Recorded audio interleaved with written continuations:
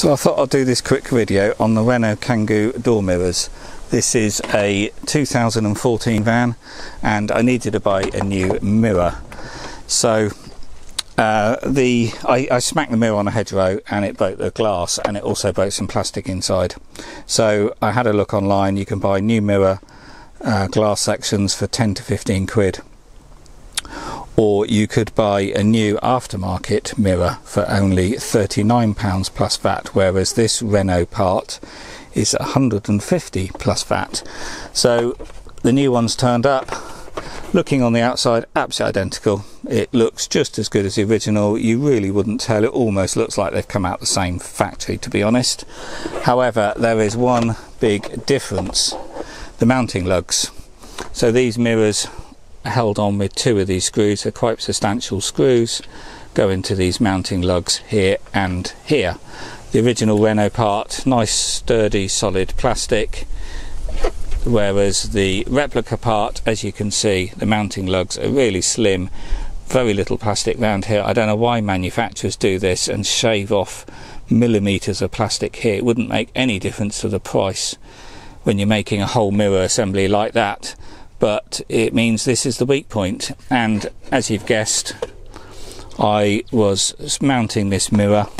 Let me just get the bit of broken plastic. Here it is, and immediately the lug snapped, and I hadn't even got the screw tight. The screw was only about halfway down here that it should be. It still had lots of play, and straight away that snapped. So the whole mirror assembly, complete piece of junk, which is a shame because the rest of it looks pretty good.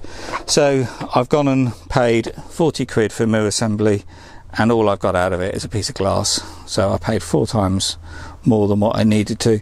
Originally I thought I'd spend the extra and buy the whole mirror, just in case if you're just buying the glass. I wasn't 100% sure whether it would actually snap in properly to the original Renault motor, and I thought, well, 15 quid for a bit of glass, 40 quid for a whole mirror, let's just buy the whole new mirror, and then I don't have to mess around with gluing plastic inside. But as I've said, complete waste of time, cheap rubbish. So all I've got out of it is a piece of glass. I've repaired this mirror and I'm fitting the original Renault mirror back on.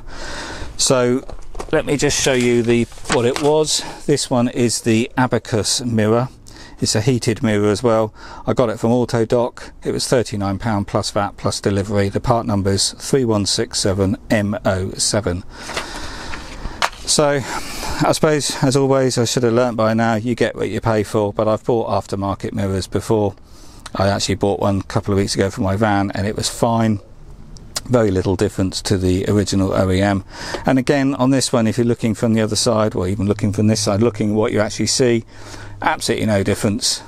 It is a little bit lighter, but you'd expect that. But yeah, all seems fine.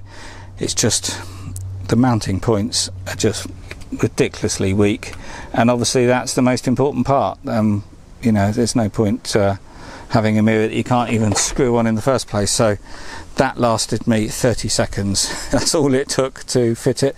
I'll just show you while we're here. It's very easy to fit these mirrors.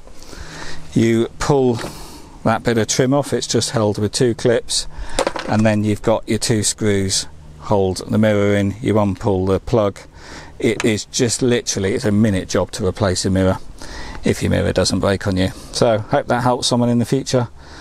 I always like to do videos on products I like and also products that I don't like, so maybe it will help someone, because if you're like me, you always do a bit of research before you buy a product, and there was nothing out there on these. So hope that helps someone in the future.